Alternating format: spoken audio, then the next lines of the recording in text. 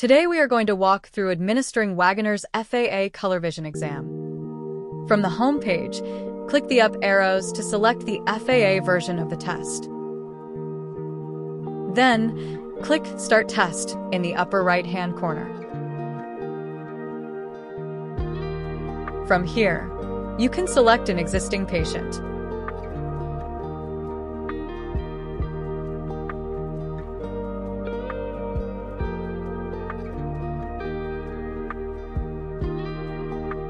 Or click to add a new patient.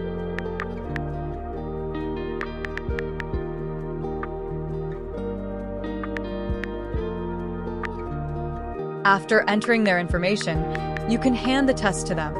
They will read the directions and begin the test.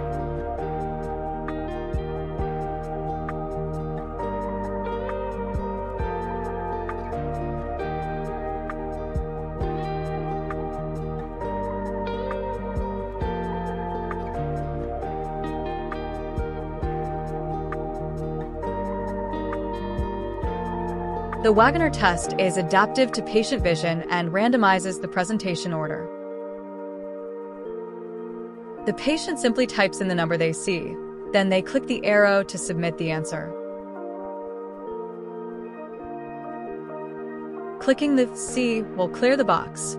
Clicking End means nothing or that they do not see a number.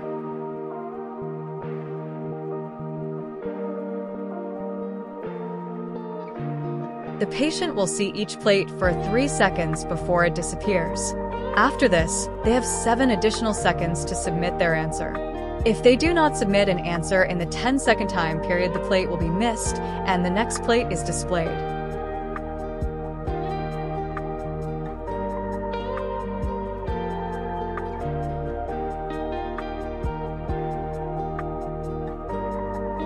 Upon completion of the test, pass or fail will be displayed in the upper left corner of the screen.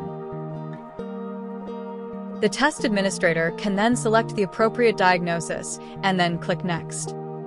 The patient's performance on each section, as well as their overall outcome, pass or fail, is displayed on the results page. The results can then be printed or saved as a PDF to be sent to the FAA. We hope this was a helpful tutorial and welcome you to reach out if you have any questions.